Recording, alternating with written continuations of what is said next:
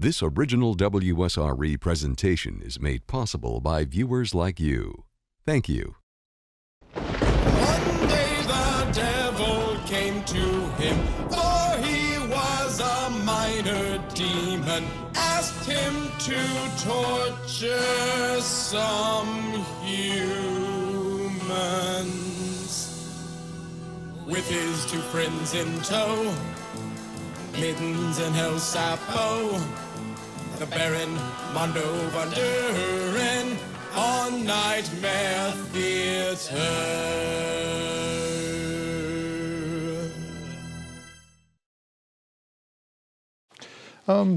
Hi, excuse me. Can I help you with something? Or are you a friend of El Sapo's? Are you looking for him? Or Hello.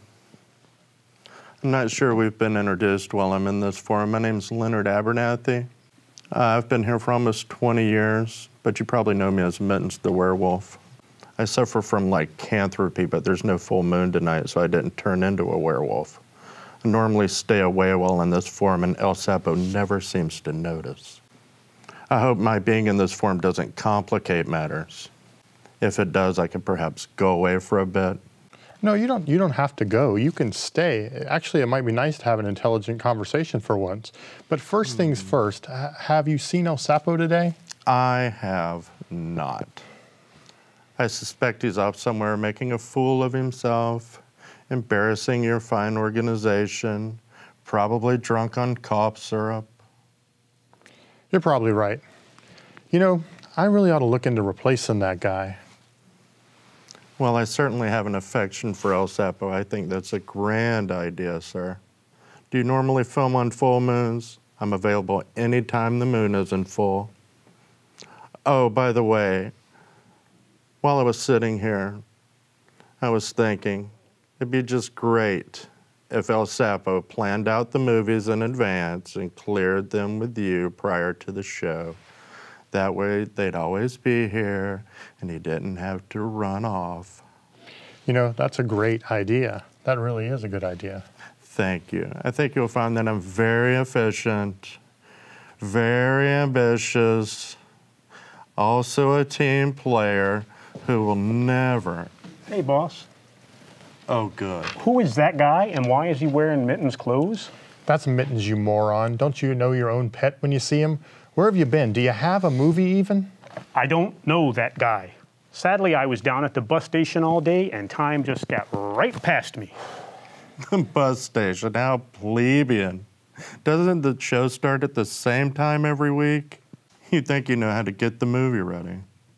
Yes, you would think that. So do you have anything to show, El Sapo? I do. I found this under a bus. It's another chapter of the Phantom Creeps. I'm gonna go root around down in the cellar and see if I can't find something. Can you run this while I go? And keep an eye on that guy. I don't know who he is. Sure, go find something and we will run what you gave us. Well, folks, sit back, relax, as we present the spellbinding 5th chapter of the Phantom Creeps called Thunder Rails here on Nightmare Theater.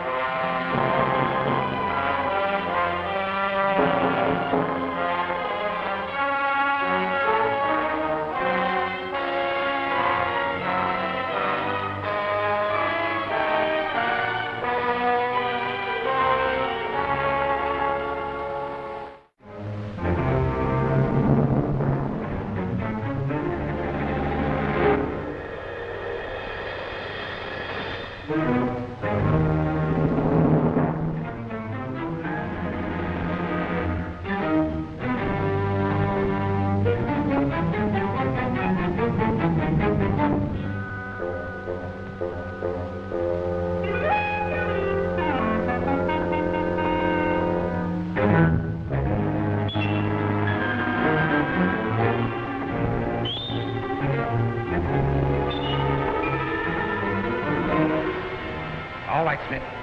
Go to the back road and make a thorough search of that car. Take Mallory with you. You open the doors.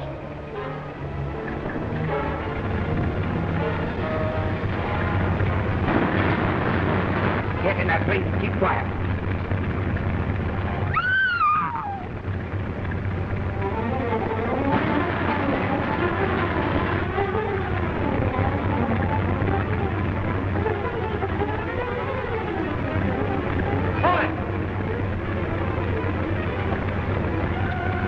Get away, Tim. Look out, Bob!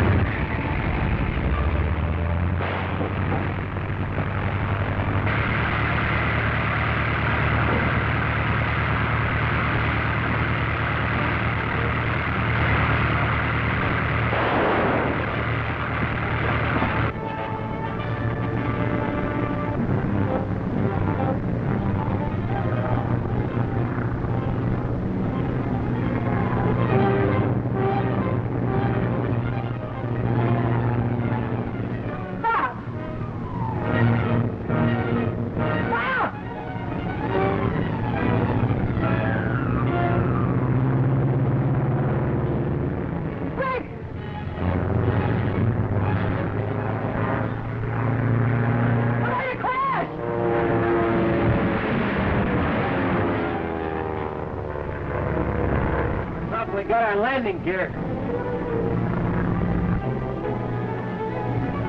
Take him in your car, boys. You know where.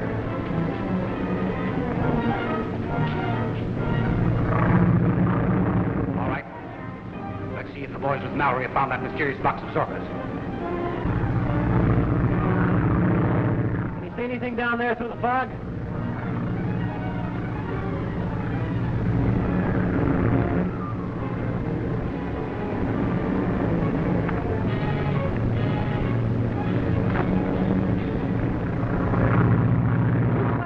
Away in the car. I'll try to trail him. Maybe we'll get out of this soup. Review of the car again in a minute.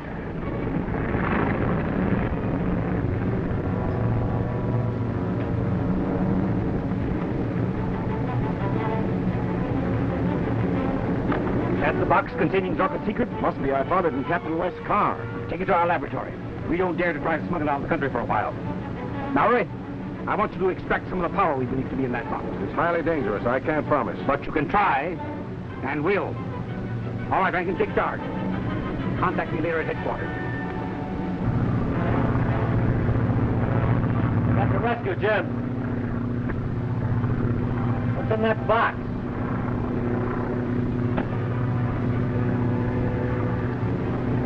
Hand grenades. Good. You know how to use them? Have a big idea. Well, I'll drop down lower and you do as I tell you.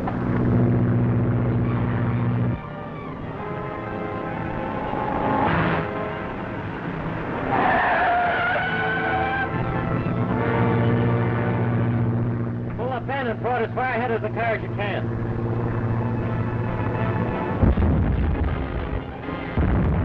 Dropping fire apples. He won't hit us. Not with his pal here.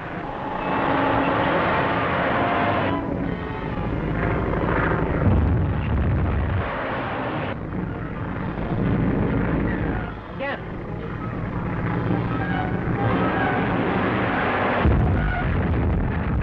That one turned the car over. You're running up.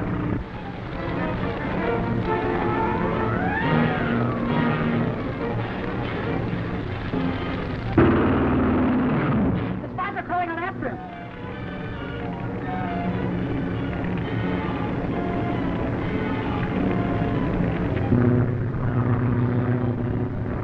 Get the cover his getaway. Try to drop one between Jim and the side.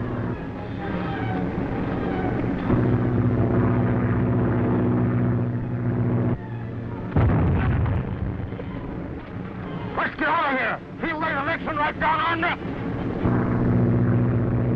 Bullseye. Good, he ought to be safe now. get my car and come back after it. Was a broken landing gear?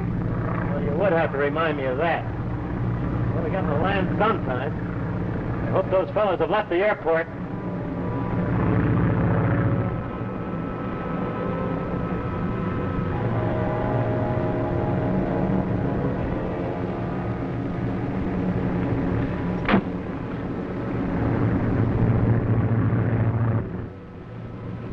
The plane is coming back. Perhaps my element is in it. Yeah, and maybe the mob did it. I shall use my devisualizer and vanish. You hide the car back there in the shadow and keep watch.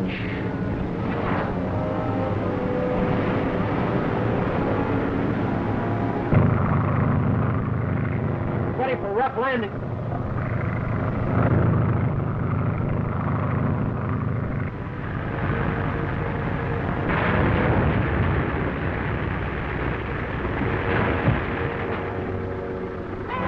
We made it.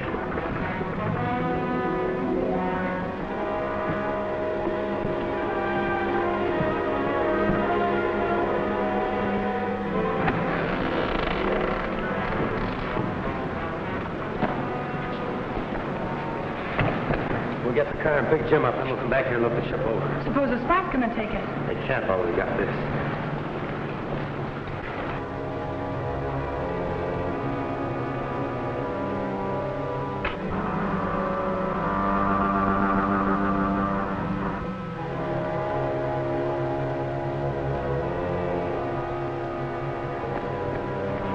They got away with that box of Zircon. Let's get Jim anyhow.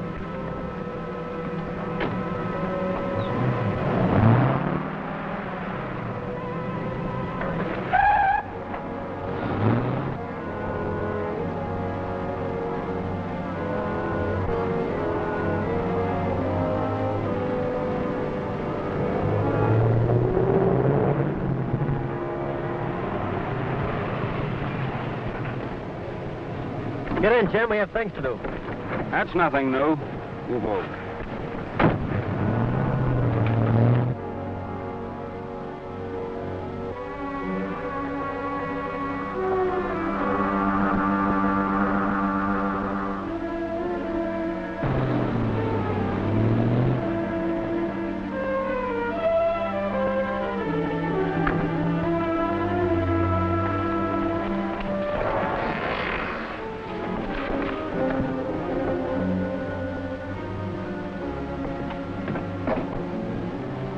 That's funny. What is? There were some fingerprints on the panel I wanted to get. Now they've been wiped off. Well, maybe I brushed against them. No, I noticed them there before we left.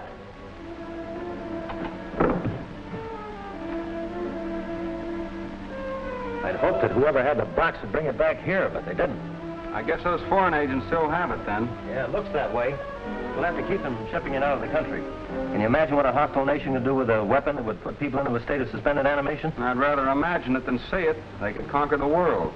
Say, don't give anything out to your paper about that element beam missing. I don't want it to get out. There's only one chance to find it.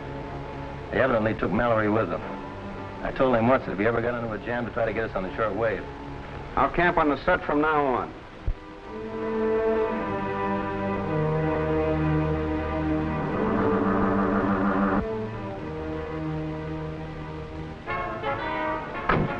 Spies have taken my element.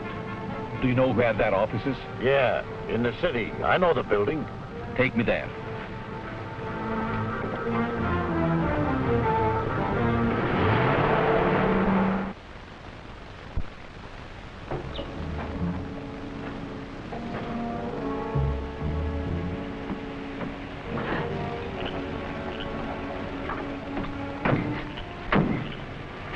Get rid of his car.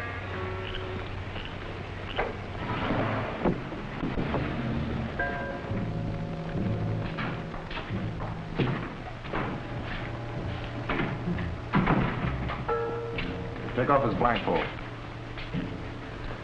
Don't let me catch you sleeping on the job again. Yes, but boss, Where have you brought me? Never mind that.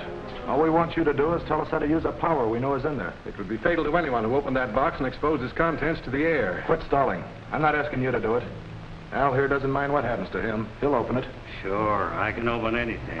But even if he succeeds in opening it, what can I do? Extract some of the power. That'll take some very special apparatus.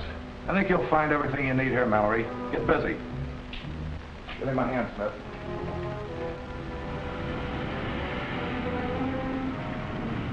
The spies have an office in that building, and they call it a language school.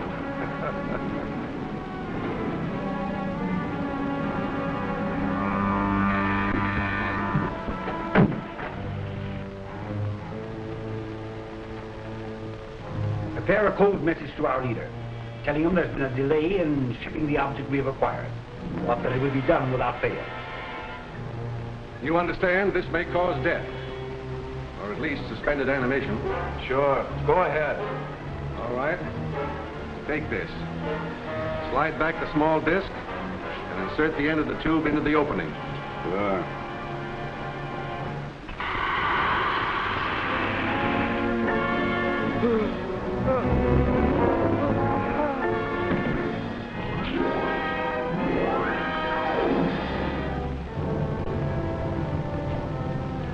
See, Rankin?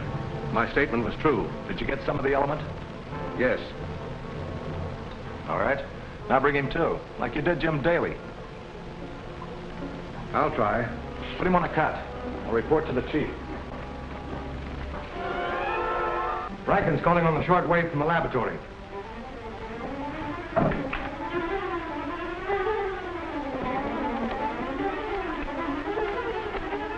Rankin? Yes? Yes? That's good. Be sure to isolate some of the power from that box. Our leader is expecting us to get control of this great secret. With it, we can conquer the world.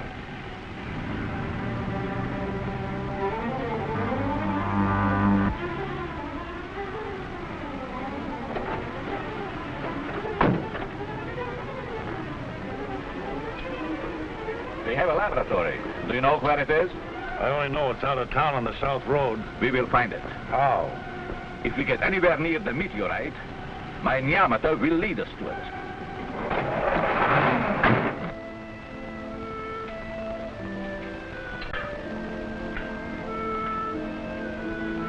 Gee, what'd you wake me up for? I was having a swell dream. Get the car warmed up. We've got a job to do. We'll be back. And don't you try to escape. The door's locked from the outside, and there's an extra guard out there. Keep your eye on him, Al. Leave it to me, boss. Put that element in something so it can be carried. If I can, you'd better.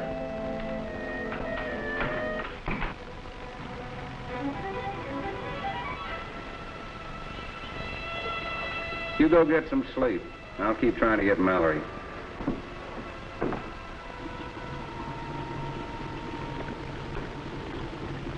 Come here a minute, will you?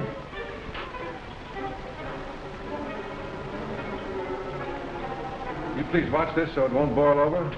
Sure. What'll I do if it does? Just call me.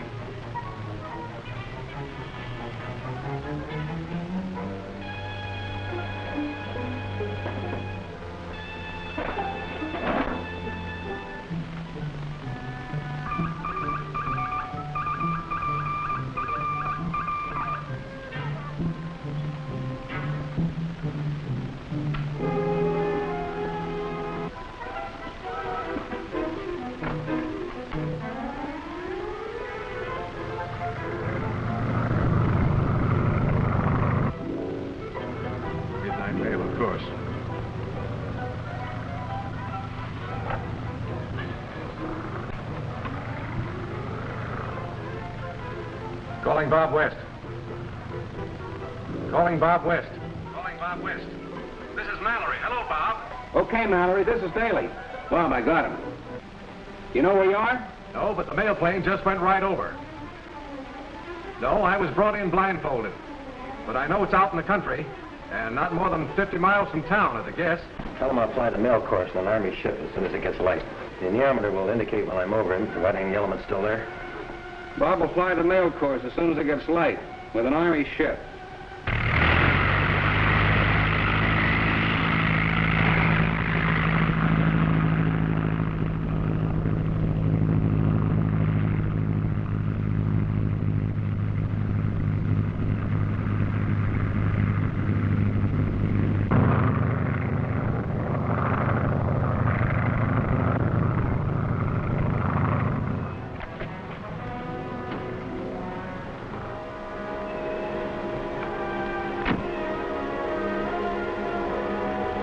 According to this neometer, we are close to my element.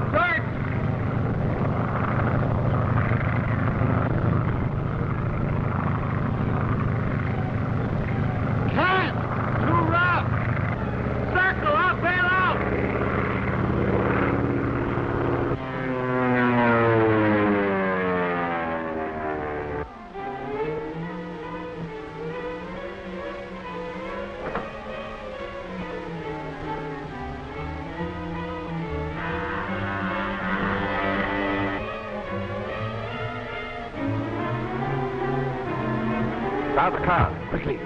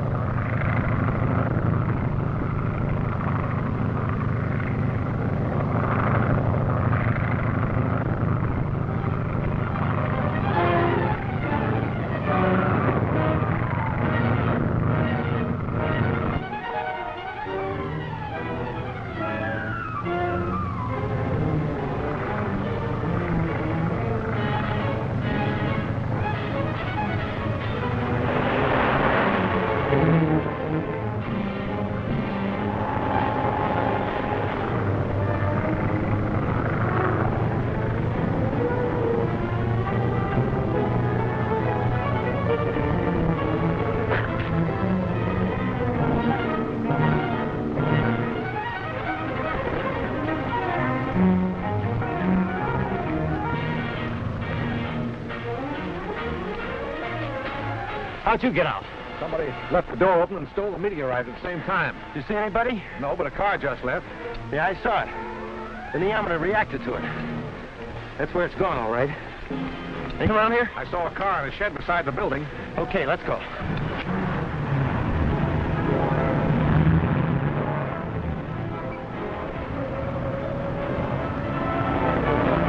Captain West in the car that we left at our hideout? Yeah, and he's coming from the direction of the hideout.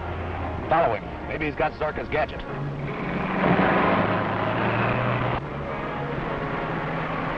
Phone your office and tell Daly to bring the men.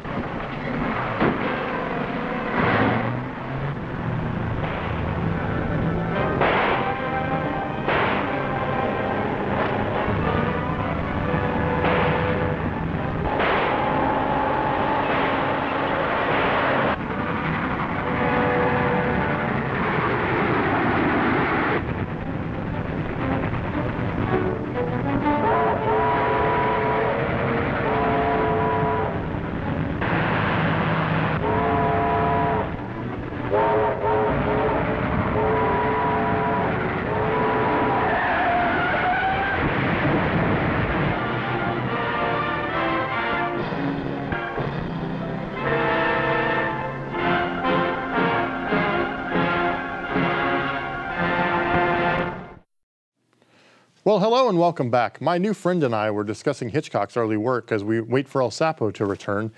It's really nice to be able to talk to someone who knows Rear Window is a movie and not a seat on the bus. 1954, Grace Kelly, Jimmy Stewart. wonderful film. See, that's what I'm talking about.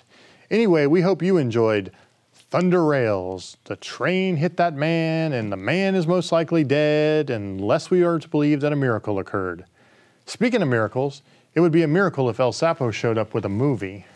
Hey, boss, I think I found a good movie. Now, I haven't seen it yet, but I really do think it's a good one. Let me see. The Little Shop of Horrors, directed by Roger freaking Corman. My God, man, you passed this off as a film? Back in my quarters, I have the whole Alejandro Jodorowsky box set on Blu-ray. Shall I go and get it? No. I appreciate the offer, but we don't have time right now. We might as well run this one. So sit back, relax, as Nightmare Theater presents The Little Shop of Horrors.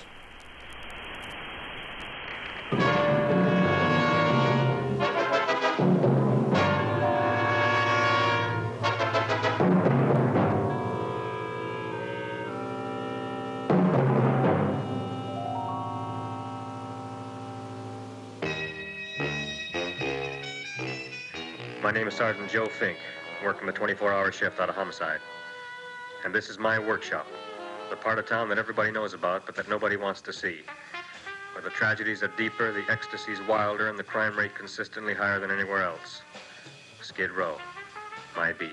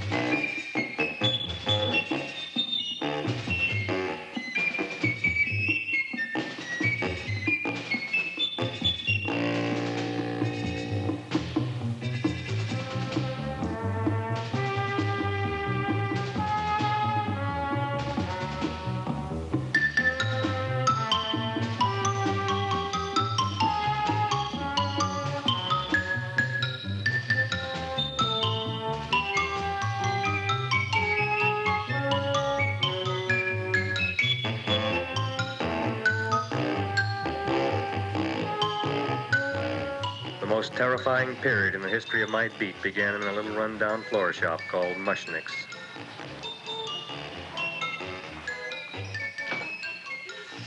Good morning, Mrs. Shiva. How's things today? Oh, the same as usual, Mr. Mushnick. My sister's nephew, Stanley, died in Little Rock, Arkansas. Oh, what happened?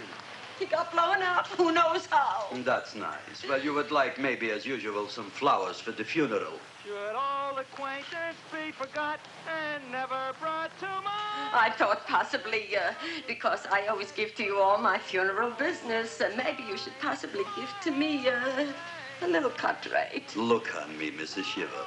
What am I, a philatelist? I sell on Skid Row nothing but cheap carnations. And I should give you a cut rate. I can't even afford water for the flowers. To my throat, I would be giving a cut. I dreamt I dwelt in marble halls with vassals. Get up from the back! Excuse me, Mrs. Shiva, that Seymour. He's a nice boy. Why don't you let him see? What, see? Look, here I got a new customer, brand new in the yellow vest. I should let the cleanup boy, but I can't even afford, chase him out right away. Flower as fresh as the springtime Mushnicks. Hello? Oh, hello, Dr. Farb. What can I do for you today? Listen, Mushnick, I haven't got much time. Send me over 2 gladiolas and a fern. Excellent. That's 2 dozen glads, 1 potted fern. No, Mushnick. 2 gladiolas and 1 fern. You want I should put 2 gladiolas in the pot with the ferns? No, 1 fern, 1 piece. Altogether, 3 pieces. I need it for my waiting room. Yeah, it's a filling canal. What? A filling canal. Good, I'll drill a bigger hole. You mean you want 2 crummy gladiolas and 1 crummy fern? What kind of a decoration is that? Listen, it's my flower budget for the week. Mushnick. Who can be a dentist on Skid Row? All right, excellent. I'll send Seymour right away. Who am I to argue with science? Make it snappy. Now you are going to get it. Oh, you are going to get it. Look. Seymour Krellboyne? Now, Mr. Shiver, we were talking from the funeral flowers, but the little... Funeral. Did you call me Mr. Mushnick? No, I was calling John D. Rockefeller for to make a loan on my Rolls Royce. Sorry I said it. Now, look, Seymour. You take 2 gladiolas. You'll cut them nice and even. You'll take 1 coin. You'll wrap them in a package, and you'll take them to Dr. Farr. Right? Well, go already! Now, what can I do for you, sir? My name is Burson Fudge. Excellent. I am Gravis Mushnick. Oh, that's a good one. Now, who's going to get my roses? I'll take care of you, Mrs. Shiver. Come right over here. You would like maybe some orchids for a nice girl? No, I think I'd like a couple of dozen carnations. Carnations. A person can't turn around these days that somebody shouldn't drop dead. You've had more than your share of bad luck, Mrs. Shiver. Bad luck, she calls it. You should have so many people kick off. You would have somebody fall on top of you, too. What about the carnations? You said you wanted some roses. Yeah, for Stanley. My carnations. You should see what that Seymour is. Oh, here are your carnations. Wait, I'll wrap them for you. No, that's all right. I'll leave them here.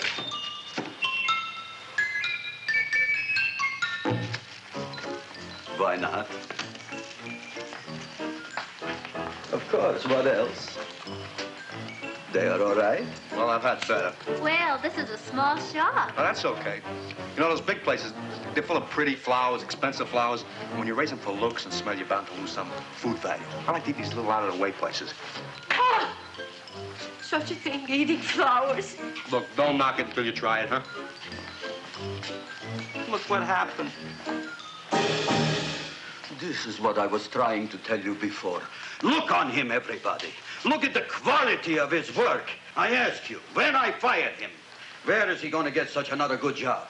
You mean I'm fired? No, I'm electing you president from the United States. Yes, you are fired. Gravis, you can't do that. Who can't? I didn't mean it. You didn't mean it. You never mean it. You didn't mean it the time you put up the bouquet with the get well card in the funeral parlor and sent the black lilies to the old lady in the hospital. You didn't mean it. But this time, I, Gravis Mushnick, mean it. He means it. But gee, Mr. Mushnick, don't I always try to do what's right? And I'm crazy about flowers. I like flowers almost as much as Audrey does. Excellent, you're fired. Why don't you give him a chance to resurrect himself? I give him a chance to quit. I ain't gonna quit. You're a brave boy, you're fired. But that ain't fair, Mr. Mushnick. You know what I'm doing? I'm working on a special surprise plant just for you.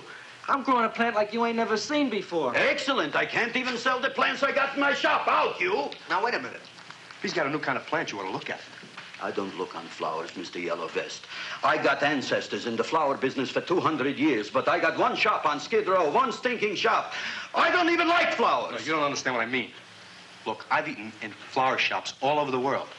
And I've noticed that the places that have the most weird and unusual plants do the best business. See? See? See? What is this, a tango? All right. Explain me more. Well, I remember one place that had a whole wall covered with poison ivy. And people came from miles around to look at that wall, and they stayed to buy. The owner got rich? No. He scratched himself to death in an insane asylum. Oh, that was my cousin Harry. All right. All right. You go home and you get this fancy schmancy plant and you bring it back here. And if Mr. Yellow Vest Fouch says it's a draw, you still got a job. If he don't, out you go to Bodie, right? Don't worry, you'll like it. You'll see.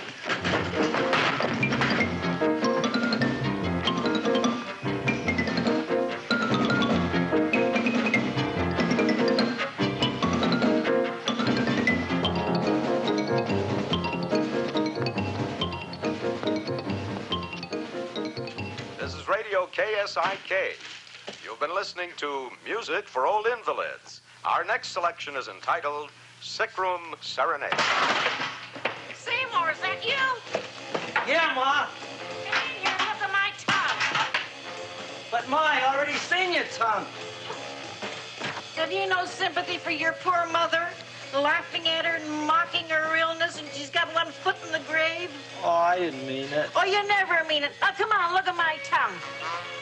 A tongue's a tongue, Ma. They all look the same to me. Oh, did you stop at Dr. Mallard's and get the results of my tests? Yeah, he said there's nothing wrong with you. Oh, not Dr. Mallard. He's one doctor I thought would tell the truth. He said you should be playing fullback for the Rams. He wants me dead. I'll bet he's assistant coroner. I can't stay. And I know that my goiter's coming back. I can feel it every morning after breakfast. Yeah, that's when you take those great... What you got, a little surprise for me? Open it up and see. All right.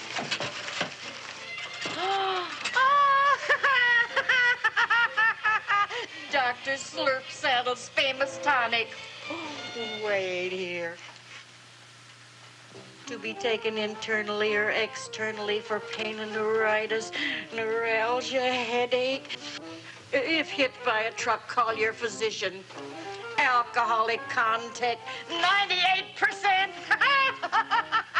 Oh, Seymour, you'll never know what this is going to do for me.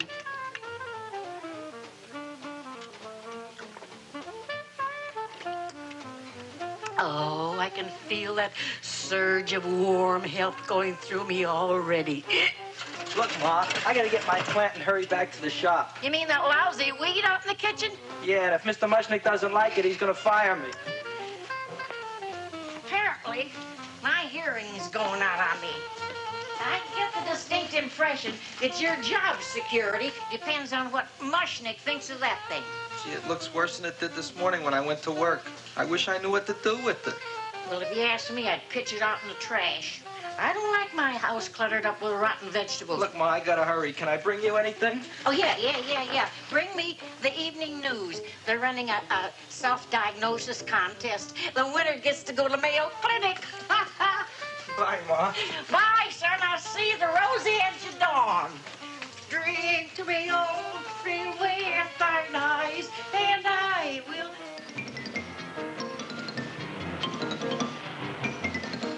And put this on my bill.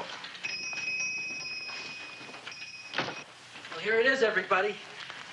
What do you think of it? Well, it sure is different. It looks delicious, but don't you think it's kind of stale? Well, it hasn't been feeling too well. You call that a fancy plant? It looks like it never spent an LT day in its entire life. I don't care. I like it anyway. You like even skunk cabbage. Yeah. What kind of a plant is this, Seymour? Well, I'm not sure. I got the seeds from a Japanese gardener over on Central Avenue. He found them in with an order he got from a plantation next to a cranberry farm. Fine. You don't even know what is this plant you're growing. Well, I gave it a name. What name? Oh, gee. What, you gave it a dirty name? You can't even mention it? Well, I named it Audrey Jr. You named it after me? Oh, really? Well, that's the most exciting thing anyone's ever done to me. You poor kid. I don't think it's so much I should keep on spending $10 a week on your salary. But, Gravis, he named it after me. I know, and if they keep it, they'll name it Mushnick's Folly because I'll be in jail for non-payment of taxes. Are you crazy? Who? You. That's probably the only plant of its kind in the world. Don't you realize if Seymour can nurse that thing back to health, you'll have people coming here from all over? You think so, you found? I know so, you Mushnick. Now, that's all I'm saying on the subject. Besides, I've got to get home. My wife's making gardenias for dinner. Good night, you pal. Good night. And I'll see you tomorrow. Crazy about kosher flowers. He's a nice man. Maybe he knows what he's talking about. Maybe he's not so stupid. I'll tell you what I'll do. I'll keep you and this dumbbell junior for a week. If you can nurse it back to health, you both can stay. If you can't, you're both fired. Oh, gee, thank you, Mr. Mushnick. Don't feel sad, Seymour. Don't waste your pity on me, Audrey. I'm not worth it. Who says you're not? Everybody. Yeah, I know. But I think you're a fine figurative of a man, and I know that Audrey Jr. will be the sweetest thing in the whole wide world. Well, I don't know. I've given it every kind of fancy fertilizer and atomic plant food and distilled mineral water you can buy, but it just gets sicker and sicker. Don't worry. You're going to be another Luther Glendale. Pasadena. Burbank. Good night, Seymour. Night, Audrey.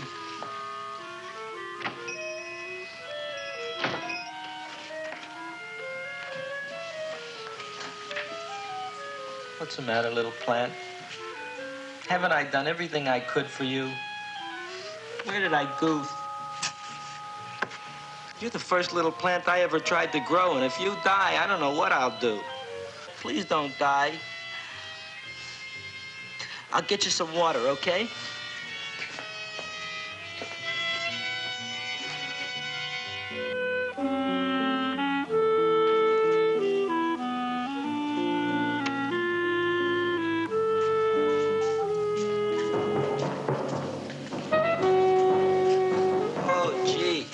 You opened up just like you do every night at sunset. I wish I knew how to make you grow. Here, let me move this out of your way so you can breathe. Ow! Ow, ow, ow, ow! Hey, what happened? How come you woke up? Blood? You like blood? Oh, you must be kidding. Well, we'll see.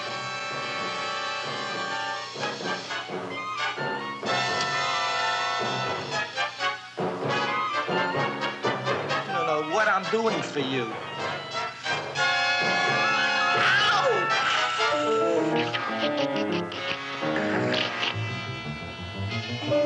Oh, who would have thought it? Well, I guess there's just no accounting for people's tastes.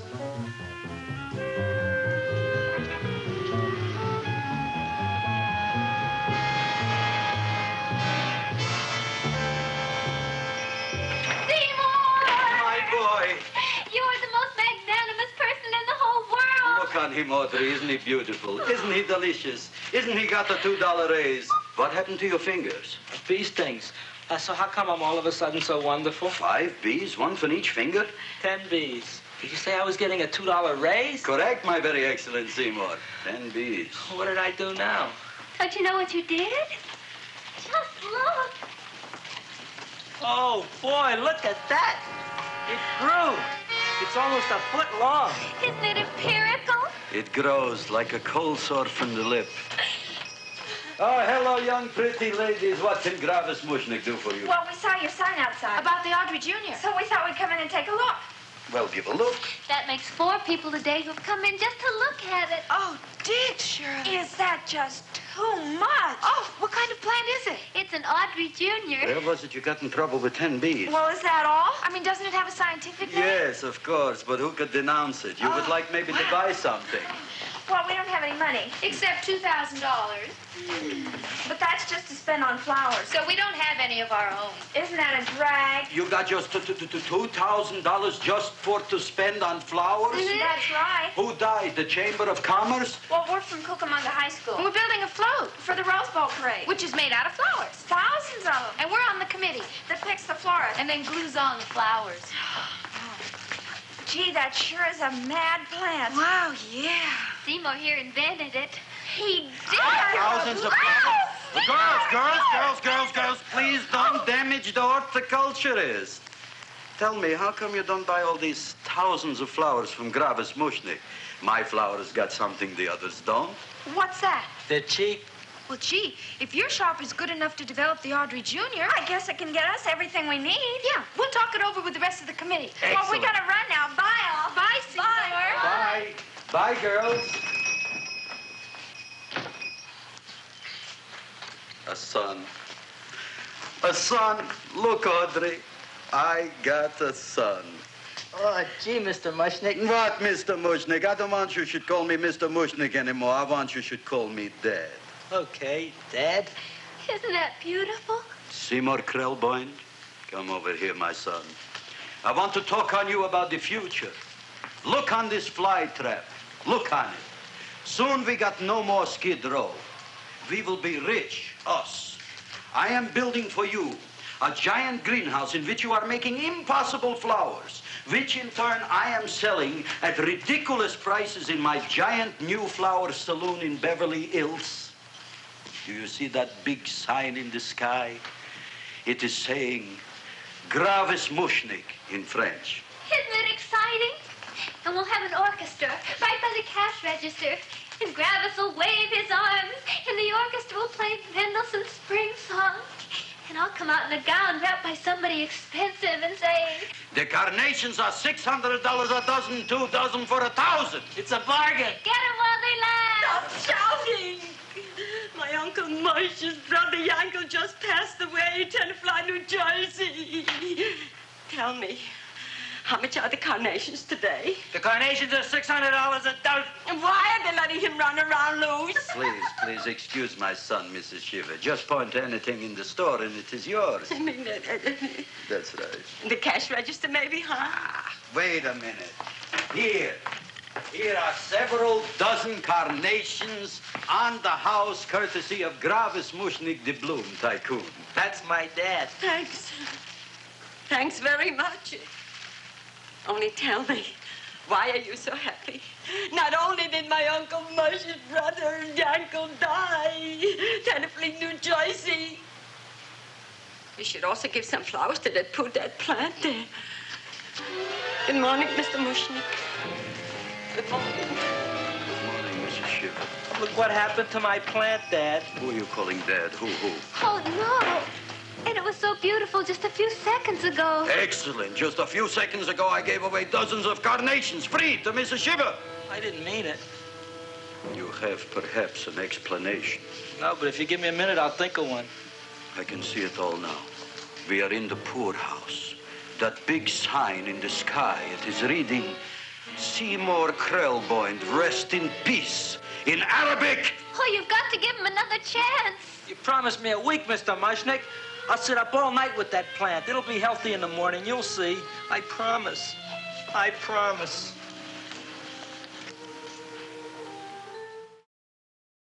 Hello and welcome back. We hope you're enjoying The Little Shop of Horrors. If the film seems rushed, it's because Corman bet someone that he could make a film in 2 days. Now, he won the bet, but you, the viewing audience, lost. Some of you will notice the great actor Dick Miller. He was offered the role of Seymour, but he opted for Mr. Fouch instead. And yes, he did really eat those flowers. Now, this screenplay was written by Charles B. Griffith. Griffith also wrote A Bucket of Blood, Attack of the Crab Monsters, Death Race 2000, and many, many more. Did you know he was an uncredited writer on Barbarella? He collaborated but didn't get any screen credit.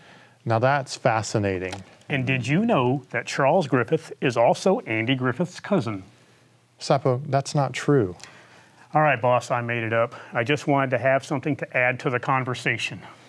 You should stick to what you know, El Sapo. At the moment, I can't think of what that might be, but I'm sure there's something. The man playing Seymour, Jonathan Hayes, was also in The Terror. Corman seems to use the same actors over and over. He uses the same sets and same music as well. He was a master at saving money. Now that's true. You have a good eye for faces. You should appear like this more often. Oh, I'd love to. It's the darned full moon. If only there was some way to make it so the moon didn't affect me. If so, I could assist you all the time with these films. I'm an encyclopedia of film knowledge. I can talk for hours and hours on any film you name. That's interesting. That's so interesting. It would be nice to have someone around who not only knew about film, but knew when to have one ready to show each week. Let me think about this. While I think, why don't you folks get back to The Little Shop of Horrors here on Nightmare Theater.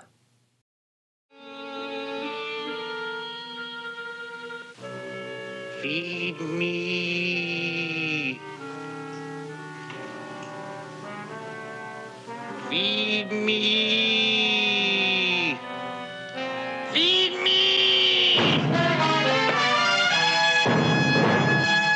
Who said that? You said that. You said that. Feed me. You said that. You can talk. I got a talking plant. Say it again. Feed me. Oh, boy. I never been to college and I ain't been around much. But I'd have been willing to bet there ain't no such thing as a talking plant. But I'll take your word for it. Gee, Junior, I'd like to feed you. But I used up all my fingers. Feed me. Look at me, I'm all cut to pieces. But maybe I can find another drop here someplace.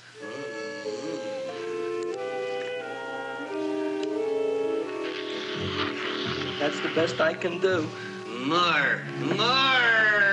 But I'm already anemic. Feed me more. Gee, Junior, I'd be happy to give you anything I got, but I gotta keep a little blood for myself or I'll be in worse shape than Mom. I'm sorry, Junior. Well, I'll go for a walk. Maybe I'll think of something.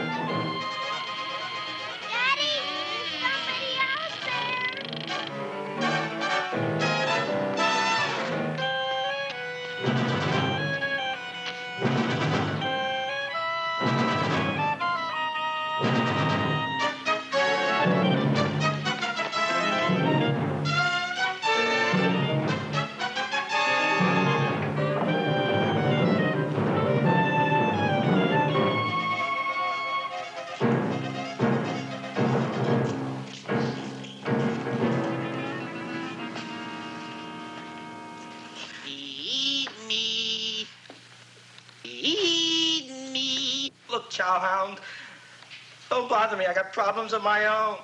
Feed me. I'm sorry, pal. I'm fresh out of blood. Talk to somebody else. I'm hungry. I don't care what you are. Can't you see I'm knocked out? I just killed a man. I'm a murderer. You think it's fun to be a murderer? You think it's fun to haul around a sack full of food? Oh, no, Junior. What kind of guy do you think I am? I'm starved. Well, maybe just a snack.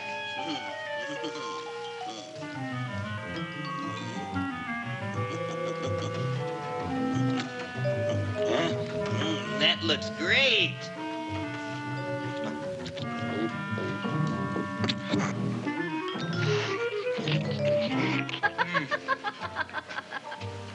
Now, that is what I call a salad. What do you call that salad? Caesarean. Well, before the next course, I think I'll have a nice cigar. All right? You would like maybe a cigar? You don't smoke cigars. What am I thinking about? Where are the matches? Oh, you know what I found? What? I'm looking for the matches, and I found I left the money in the other suit. Here's your mock chicken legs. You don't have any money? So what else is new? All right. All right. I made a mistake. After all, a man is entitled. Go on, this is your story. I'll wait for the punch. Don't get smart with me, girlie. I'll have you know that in my shop in the cash register, I'm having the total day's receipts, which is summing up to more than $9. You'll bring the rest of the food, then I'll go to the shop and get the money. You're playing my favorite song. Now look here, Buster. One of you is going to go down right now and get the loot, while the other one stays here until the first one gets back, if you get what I mean. Oh, fine. In this fancy schmancy restaurant, you are holding hostages, right? Right. Excellent. You eat up, Audrey. I'll be back in a flash with the cash. Bye, Gravis.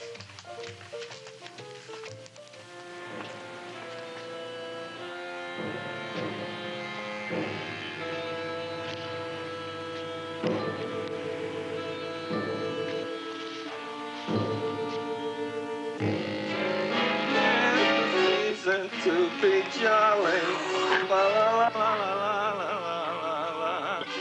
It's the season to be jolly, la la la la la la la la. It's the season to be jolly, la la la la la la. You flush now, right? Bring me whiskey, rum, wine, gin, bourbon. What? Scotch, rye, tequila, sake, Manischewitz. Did you bring the money? Don't bug me with the money. I got to get drunk now. What flipped him? I don't know. Look here. Here, take it. Bring me anything. Bring me everything. Creme de menthe. Everything you got. Okay. Gravis, what happened? Don't ask. You look like you've seen a ghost. Ghosts I could handle. Don't ask. Why don't you tell me? Maybe I could help you. Help you couldn't. Try and eat something. It'll calm your aggravation. In mine own shop. Audrey, you wouldn't believe it. I wish you'd break out and tell me. All right, I'll tell you tomorrow, right after I am telling the police. But Mushnick didn't come to the police. If he had, that might have been the finish of the unhappy story. It was not.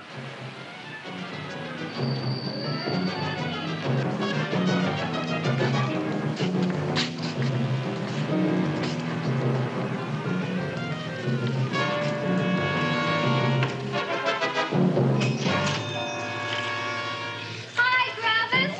$85 with the business already, and we barely open.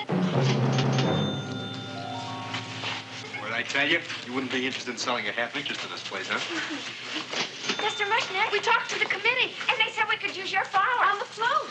And guess what? We're going to feature Audrey Jr. Right on top. Boy. Can't you just picture it? I can picture it. Oh, won't the people just eat it up? Eat up the people. And we're going to have the big part of it open, so she can sit in it. Oh. The queen, with her crown and scepter. She'll be so cute. Oh, you could just eat her up. Eat up the girl. Oh, there's Seymour! Oh, I got a toothache. Leave me alone. You. Come Oh, my jaw, I got a toothache. It hurts. Oh, let go of my jaw. Oh, my jaw. Oh. Now, Seymour, talk on me. I got a toothache. What do you want to talk about? That plant, is that a nice subject for to talk? The plant is great. It's 4 times bigger than it was yesterday. I saw. How come the plant is now so big? Oh, I don't know. But look at all them people out there. We only been open a half hour, and we already done $70 worth of business. 85. Now, look, Seymour. You gave this plant a fancy name, Audrey Jr., but I want to know right now, what do just people call it? Well, it's a cross between a Butterworth and a Venus flytrap. Venus flytrap? And what are the habits of this Venus flytrap? Well, the book says it eats insects. It eats them 3 times in its life, and then it's full grown. Excellent. And how many times is this one eat? Well, once or twice. You don't remember? Well, this is kind of an unusual type flytrap. That is a possibility. It may never eat again. I don't see how it could get any bigger. Then you think it don't need any more flies? Yeah. Oh, my tooth is just killing me. All right, excellent. You run along to the dentist. I'll take care of things here. Thanks, boss. Groundus, we've got to order more flowers. Tons of them.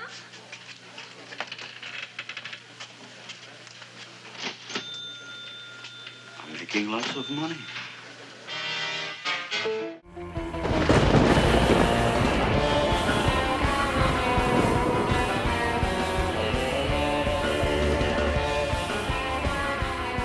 It has been a hard day's night, and I've been working like a dog. Use this suit, but this guy, I should be sleeping like a log. Okay, and he puts it on. And he puts it on, and he's got superpowers, but he doesn't know how to use them. Oh, wow, that's hilarious. Oh, look who it is, everybody. It's our friend, the curator, who lives here, of course, in the, I've said it before, but let's say it again. The sub-basement here at the TV station. And he's back with another fascinating item from the Merrill Movie Museum. So, Mr. Curator, what do we have this week? It looks like some kind of artwork. So this is an animation cell that was used in the production of the Walt Disney classic, The Jungle Book. Oh, the 60s version that Disney's did. Not the more recent live-action version, but although live-action, there's 1 or 2 live actors in the movie, and it's mostly animated as well. But this is traditional hand-drawn, old-school Walt Disney animation. In fact, the last movie Walt Disney worked on before he passed. So Walt Disney could have actually looked at this. He may have. He may have. May have. It's good enough for me. Yes. So this is one of the vulture characters from the film, and there were 4 vultures. They were based on a popular singing group of the time that you may have heard of called the Beatles. Drawing a blank. Not familiar. Hard Day's Night? No. Hey Jude? No. I'm more of a Lawrence Welk guy. Understandable. Okay. Understandable. So did the Beatles do the voices? The Beatles did not do the voices. However, they did get, for one of the vultures from the film, they got Chad of Chad and Jeremy, which was another popular Now you're talking. I know those guys. They were on Batman. Yeah, I think one of them's still performing. Is it Chad or Jeremy? Yeah, it's Chad. I believe Chad. Okay. So Chad was one of the voices of one of the vultures in the film. Amazing. Of course, the vultures are kind of side comedic characters. The main story is, of course, about Mowgli, the young boy who grows up raised in the jungle by Bagheera the panther and Baloo the bear, and has to face off against Shere Khan the tiger. So this is actually hand drawn. Like artists had to individually draw and paint each one of these in that form of animation, correct? Right. The cartoons were not done live back then. No. So each one had to be drawn in advance. Right. They still do. Wow. They just do a lot of it on computers now rather than. I hate to break this up to you, but you're never going to meet Yogi Bear. All right. So now, how were these? We hear stories about animation cells and how fragile they are. How many of these survived, or were they? I've heard stories. Artists say that the cells were just thrown away back in the day. There wasn't a lot of care used with a lot of them, but there is still a lot that does exist. You do have to watch out for replicas. Especially companies like Disney and Warner Brothers have created a lot of commercial cells that they make available for purchase in their various souvenir shops and So how would you tell the difference? You look at the provenance of the item. You look at the person that you're purchasing it from, discover whether they're trustworthy. In this case, we bought it from a respected auction house. We could drop a bunch of these ourselves and sell them. No, we're not doing that. We're not getting in that game. So. Now these look very delicate. Like, how is there a process to this? Because I can see this is in 2 pieces. Right. There's a background, and then there's the animation cell itself. Wow. So the background would be painted, and a lot of times you'd have a more detailed background than this. This happens to be a scene with just a cloudy sky behind him.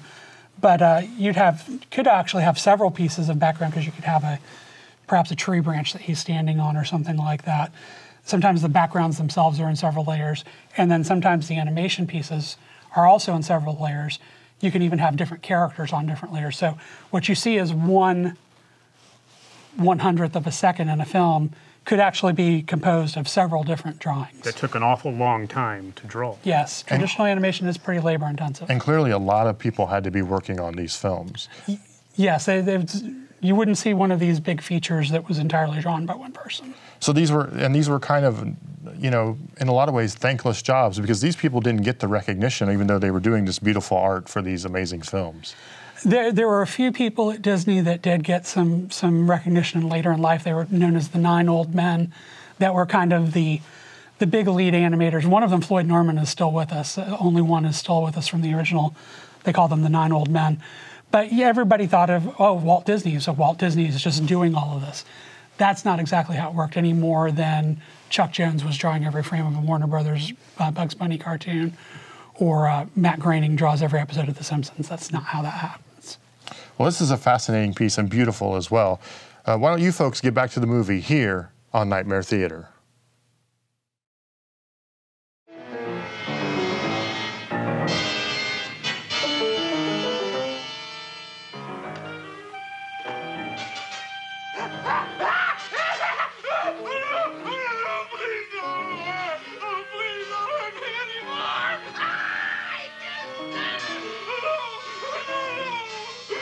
That'll teach you to keep your bill up to date, you deadbeat. Go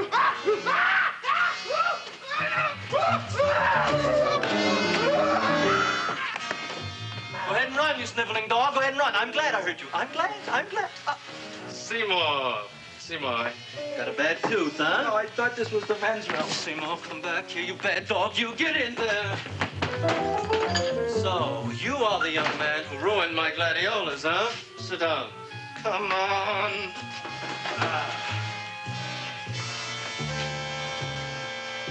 Guess what? My tooth stopped hurting. Yes, I know. Let's see. Shut up and open up. Uh-huh.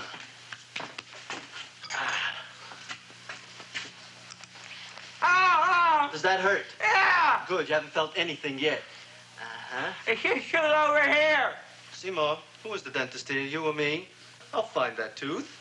Mm-hmm. Uh-huh.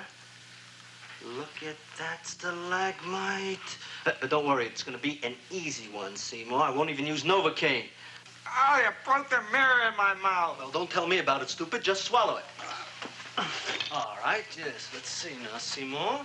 Let's see, I'll have this one, and that one, and I have to have this one, Seymour. It's only one tooth. Seymour, who is the dentist here, you or me? Are you practicing dentistry without a license? No. All right. Let's see. Oh, shh. Seymour, Seymour, don't be Look at that. Will you look at that, Seymour? I didn't know you were an elk. You know, I can't afford an assistant. So I get this ready instant mix. Doesn't last very long, but it tastes good. All right, Seymour.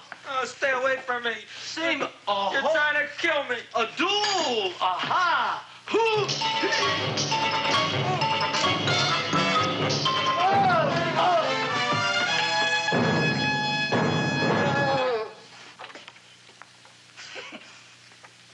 Is this Dr. Farb's office? Just a minute. Oh, yes. I see it is. You can come in now.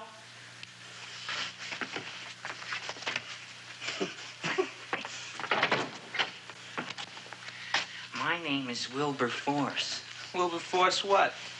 Just Wilberforce. My first name is Wilbur. My last name is Force. I don't have a middle name. Well, you have an appointment, maybe? No, but you were very highly recommended to me by one of your patients, a Mrs. S. Shiva. I do a lot of undertaking for her relatives. Well, as you can see, I have a customer now, and I'm all booked up for the rest of the day, so you'll have to come back tomorrow. Oh, I couldn't do that. I have 3 or 4 abscesses, a touch of pyorrhea, 9 or 10 cavities. I lost my pivot tooth, and I'm in terrible pain. Well, I can't help you today. Oh, that's all right. I'll just wait outside.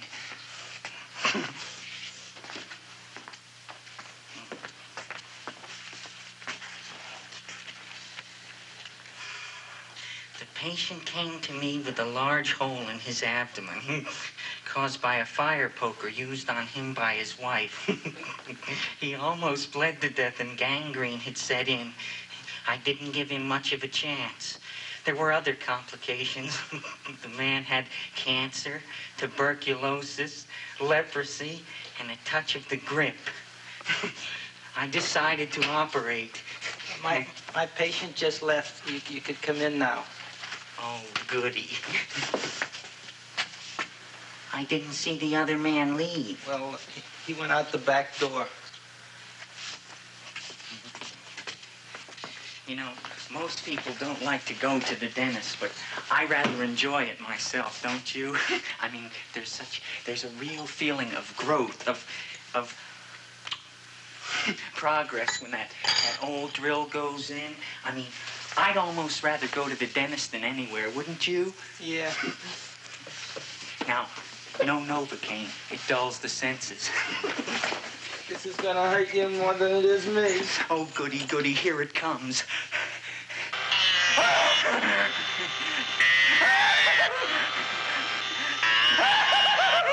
Oh, my God, don't stop now! Well, I made a lot of holes, and now I gotta fill it up with this here silver stuff. Well, aren't you gonna pull any? Well, Oh, go on. Well, it's your mouth.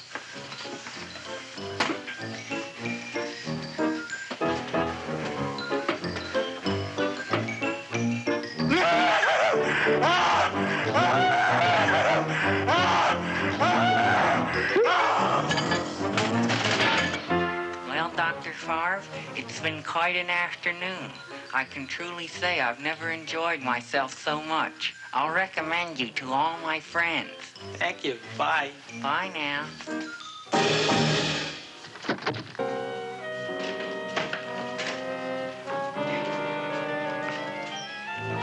Feed me. Oh, take it easy, Dracula. What do you think I'm carrying here, my dirty laundry?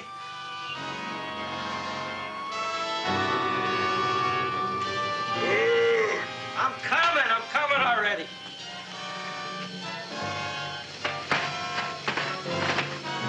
This should be enough for anybody.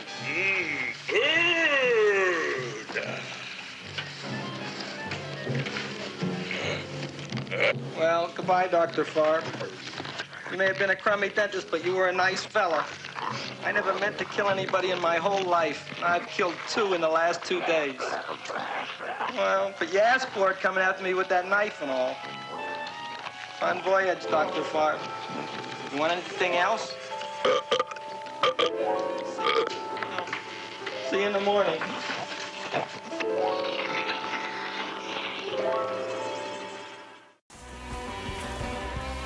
I'm Gerald Home, and you're watching Nightmare Theatre.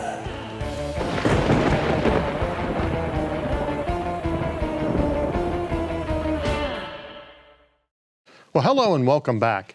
Things are really beginning to pick up there in the flower shop, aren't they? Seymour is killing people. I mean, he's committing outright murder just to get ahead. Sometimes our deeds, while unsavory, lead to brighter futures for us all. And as this film demonstrates, sometimes ambition at the quest for power and recognition makes us do things we'd never dream of doing. I think I know what you mean. Sometimes you have to do things that might ruin lives to make things better in the long run. Oh, boy, are my ears burning. You should try washing them. Sometimes I myself bathe twice a day just to make sure there's no cause for offense. What are you talking about? As Mittens, I have to bathe you all the time. I'm not sure I could explain it to you, but the one you call Mittens and I are almost different entities. When I transform, I have little to no knowledge of my life prior to transformation. I can remember vague shadows. For example, I am grateful for the food you give me and have a vaguely unpleasant recollection of a trip to the vet which left me different. What does that mean? So you're saying when you're Mittens, you only have a small memory of the man you are now and vice versa? Right. If I stayed like this, I gradually forget all about being Mittens. And if you stayed as Mittens, you'd forget in time who you are now. Sure. but that's rather unlikely. While we ponder this, let's get back to the Little Shop of Horrors here on Nightmare Theater.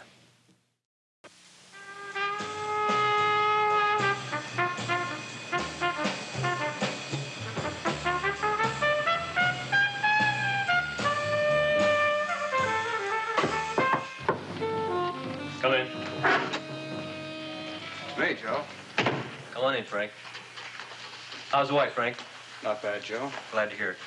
The kids? Lost one yesterday. Lost one, eh? How'd that happen? Playing some matches. Well, those are breaks. Yeah, I guess so. Got a strange one here. Railroad people say they lost one of their best detectives the other night. Oh, yeah? Down by the yards. He was watching the refrigerator cars. Refrigerator cars? Ice thieves. Oh, yeah? What happened? Don't know. Vanished. Blood on tracks. Clues? None. Anything else? Dennis. Farb. Dead? Missing. Clues? Blood in office. Where? Skid Row. Ideas? None. Check it out. Yeah.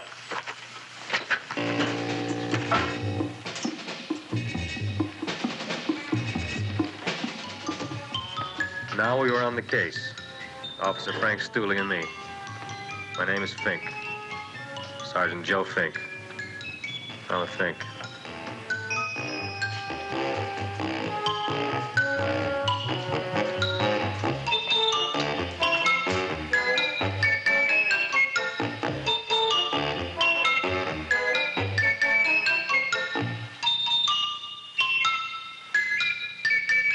Morning, Mr. Mushnick. Oh, boy, look at that. Hi, everybody. Oh, my gosh. Ain't it something? It's monstrositous. Yeah. And to think that you did it. Gee, Audrey, you don't have to kiss me. Don't you like me to kiss you? Yeah, but you don't like to kiss me. Why shouldn't I? Nobody else ever did. Well, I do like to. You do? You really do? You like to kiss me? Sure I do. Would you like to kiss me again? Okay. That plant? Oh, boy, you kiss good, Audrey. Oh, I guess I just have a good kisser. How did it? Would you like to go out on a date with me some night? When? Oh, sure I would, Seymour. Anytime. Tonight? Okay. Oh, boy. About that plant. We got the list of flowers for the float, for the rose parade. I can't talk to you now, girls. Talk on Audrey. We got the list for the float. Okay, let's take a look at her. Okay. Hi, what's cooking? Look at my plant. My, what a large one. Yeah.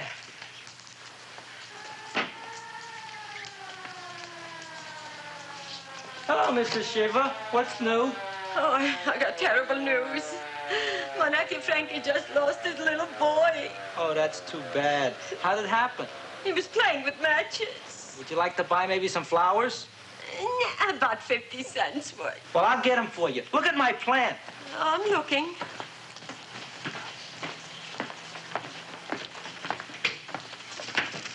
Your name Gravis Mushnick? Mushnick, Gravis. That's my name. Just want to ask you a few questions. Questions, ask me. Just want to ask you a few questions. I didn't do it. Do what? Whatever. Ever see this man? Man, see picture. Why are you so nervous? Got a guilty conscience? No, why should I? Ever see this man? Man, see the picture. Dr. Farb.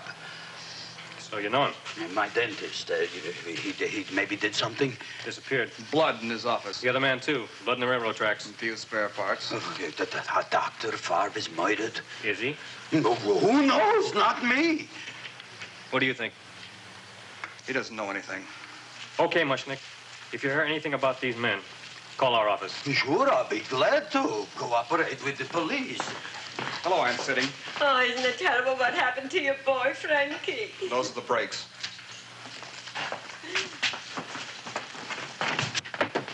All right, Seymour. Now you tell me if that plant is finished all grown up.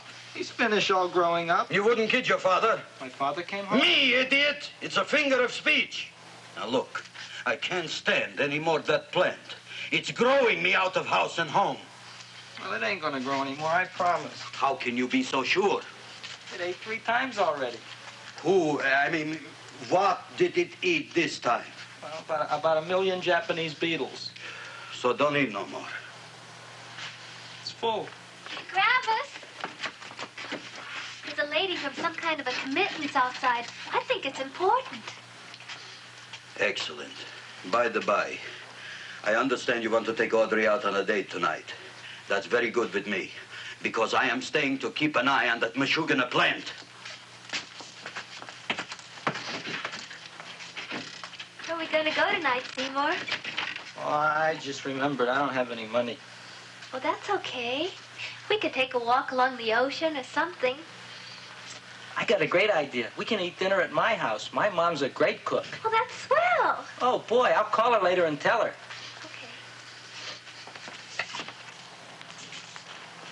Oh, that's remarkable. You like? Oh, I neither like nor dislike anything, my goodness.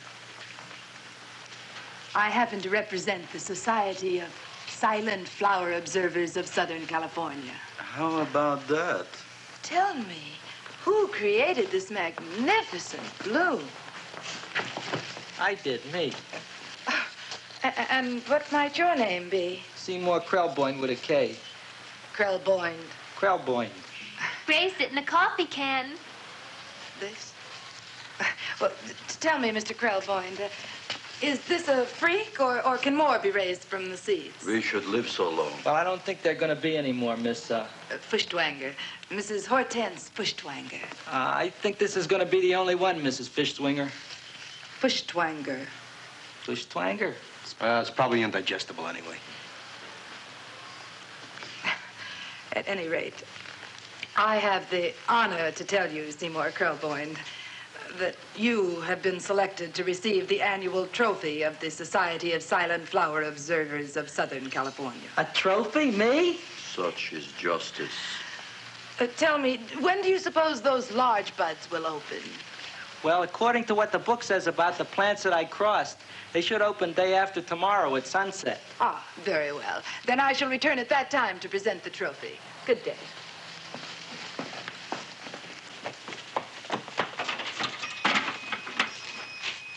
Remarkable. Oh, boy, I'm going to get a trophy. Oh, Seymour, I'm so proud of you. Oh, a real trophy for Audrey Jr. We can put it on the float. In the Rose Parade. Oh, boy. Oh, don't look at me. I'm a terrible sight. I'm a complete sea hag. She always says that. Oh, well, it's true. I haven't been feeling very well lately. Audrey, this is my ma, Winifred Krelboyne. Ma, this is Audrey Fulcourt. She's my girl. Hi, Audrey. Are you hungry? I sure am. I could eat a hearse. Oh, well, sit right down, and I'll go get the first course.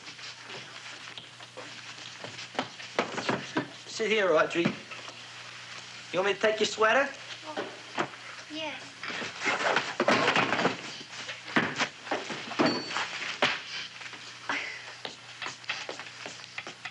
Never mind that. Well, now try this.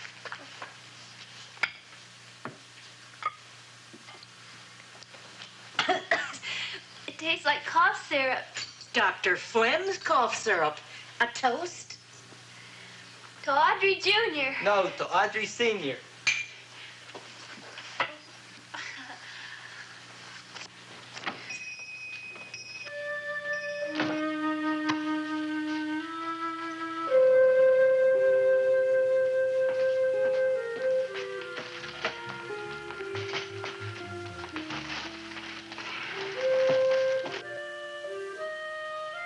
You glutton, you. Tonight I keep an eye on you. I don't let nobody get near you.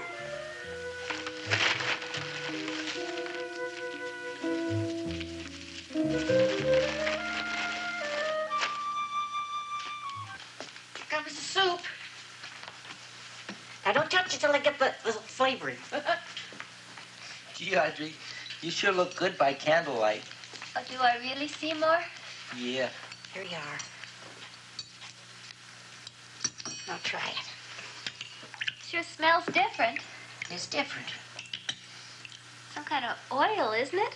Cod liver oil. It's wonderful for the colon. And that's sulfur powder on the top.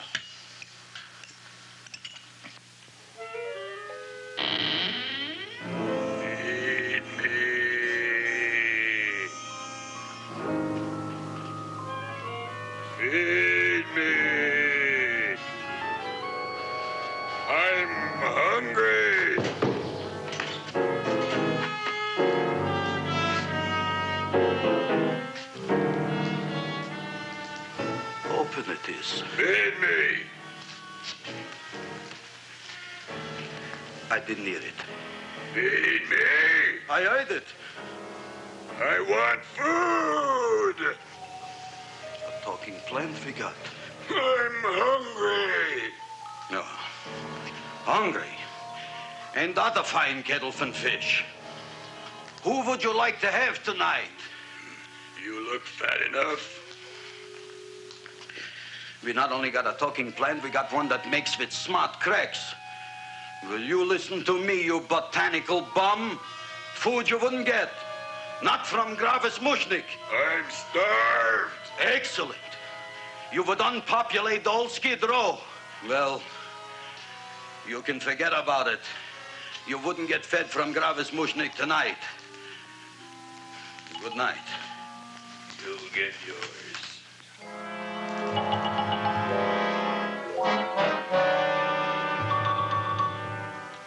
I kind of like this chow mein. If it tastes a little bitter, it's because it's made of Chinese herbs and it's flavored with acromyces and Epsom salts. There ain't another cook in the whole world like my ma. That's what your old man said before the louse ran out on me. You know, if you're going to be married, you got to be a good cook. Well, maybe you could teach me. You thinking of getting married? Well, he hasn't asked me yet. Who hasn't? Seymour. Seymour's too young to get married. Look here, a boy's got to go out and play around a little bit. Go out on the make and have a ball. Seymour, I don't want to have a ball. I want to be with Audrey. No, look, Seymour. You promised you wouldn't get married until you bought me an iron lung. But you've been breathing for years, Ma. Well, it ain't easy. It ain't easy, son.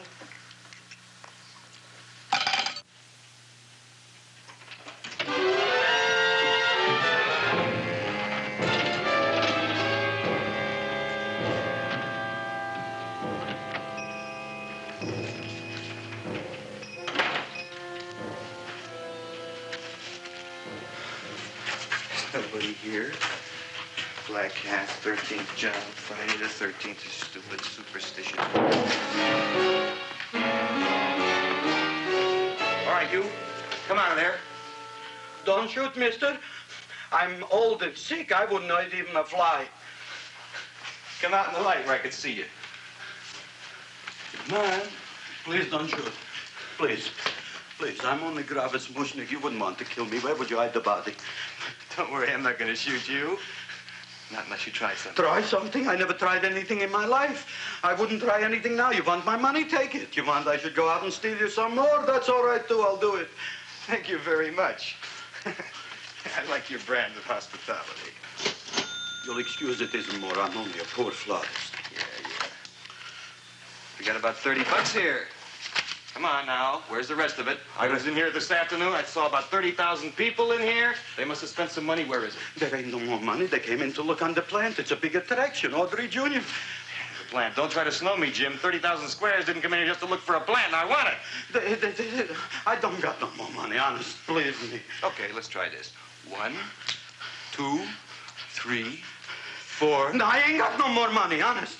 All right, try it the other way around. 5, 4, 3, 2. All right already. Okay, Big Dad, where? In the plant. In the plant. The big plant, Audrey Jr. Inside the big leaf. That's right, inside. How do you get it open? Just knock.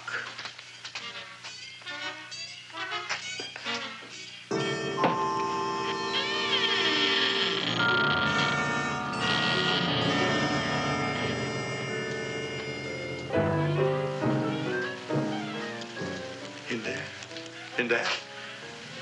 Inside, in the bottom. I don't see anything. Way inside. Right in the bottom.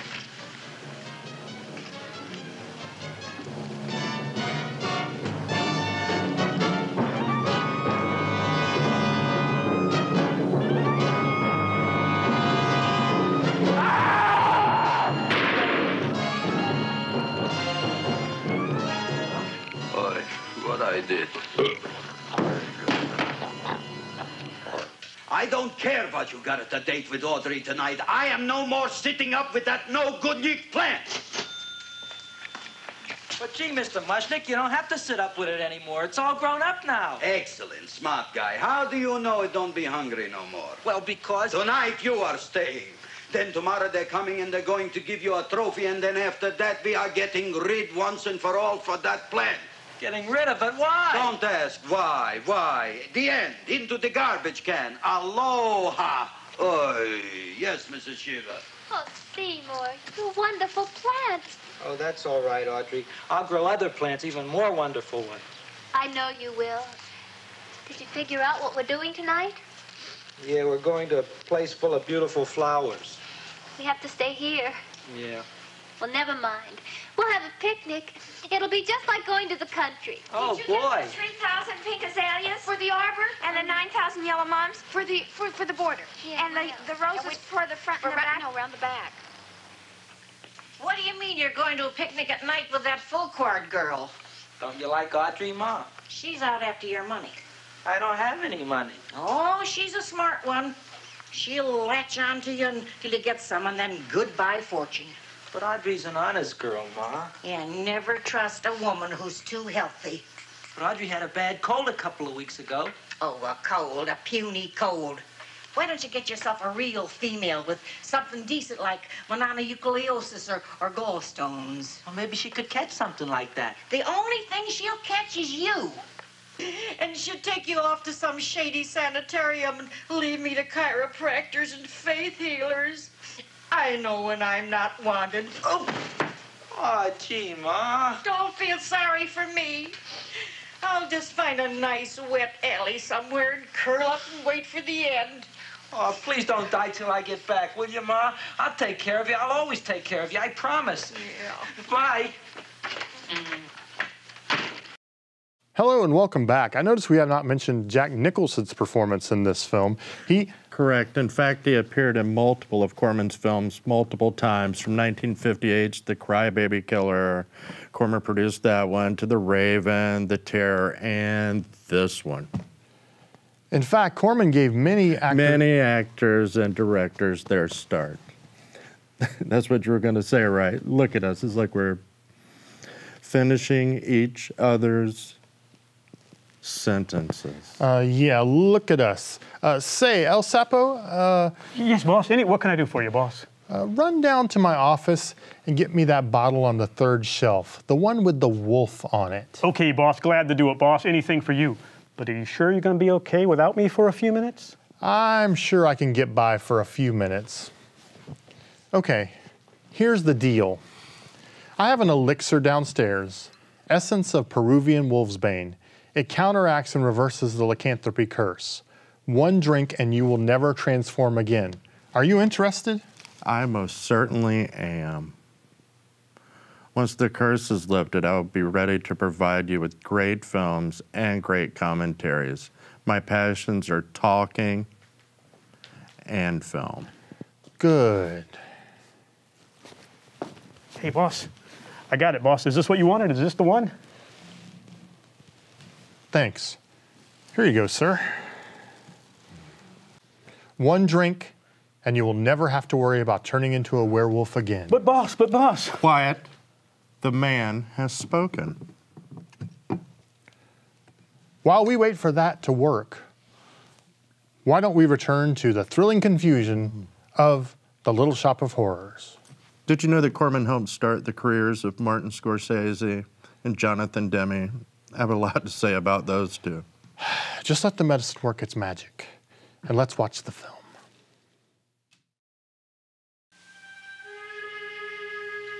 Gee, Audrey, I never tasted food like this before. The peanut butter and jelly sandwich. Peanut butter and jelly, what does that cure? Nothing, it's just a food.